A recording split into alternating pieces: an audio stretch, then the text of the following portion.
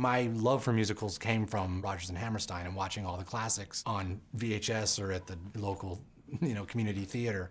And so I wanted something happy and optimistic and structured in that way. And just in the same way that they would do it about people living in Oklahoma or Chinese Americans in San Francisco or people in the South Pacific, it was like this was our theme and this was our group of people. And it really was, let's try and make a really cool traditional musical first.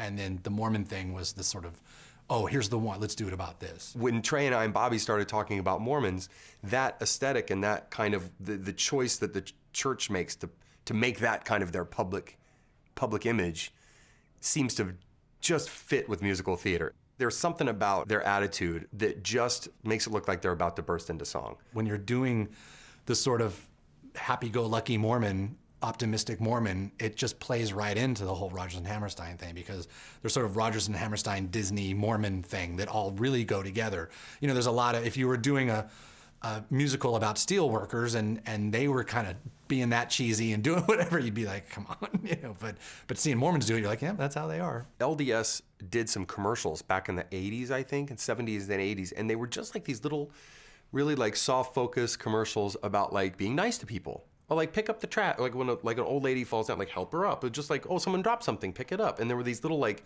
those weird little PSAs that just told you to be a good person. And at the end it would say, brought to you by the Church of Latter-day Saints. They played these on national television. And that's simultaneously totally goofy, totally cheesy, and also kind of weirdly noble that they did these commercials that were just like, hey, out there, like be nice to people. And so while I don't want to paint with a broad brush and say, oh, Mormons are all super nice and super cheesy and have this kind of optimistic attitude, but their church has really put forward, their organization has really put forward that image.